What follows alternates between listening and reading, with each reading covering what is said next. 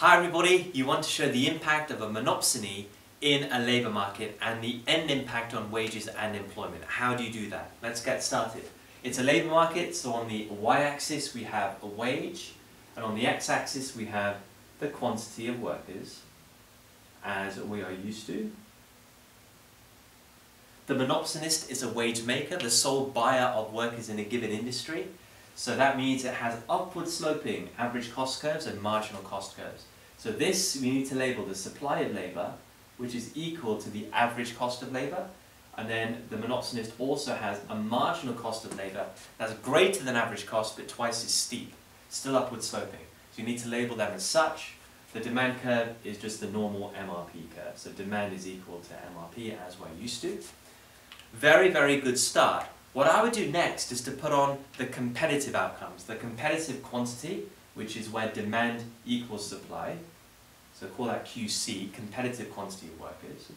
And the wage in a competitive market would be WC, where demand equals supply. So stick that on, and now put on your monopsony outcomes. Monopsonies will employ workers up until where MRP is equal to the marginal cost of labour, maximising the profit brought by their workers. And that occurs here, so where MRP is equal to the marginal cost of labour is there. That gives us our quantity, QM, so label that QM, that's fine. But we don't read the wage from there. We read the wage from the supply curve. The supply curve of labour is the wage. So going down and reading the wage off there gives us the monopsonist wage, WM. If you want to show how employment is reduced and wages are also reduced, feel free to with little arrows there. And then we move to our checklist. Have we aced our diagram? Have we labelled our axis? Yep. Have we labelled all of our curves? Beautiful.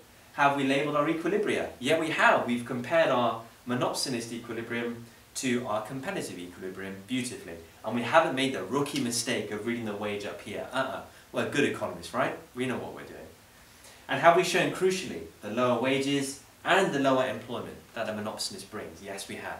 Of course, you would have drawn it big in pencil and with a ruler as well. Nailed it, smashed it, time to move on. Happy days, thanks for watching. I'll see you in the next video.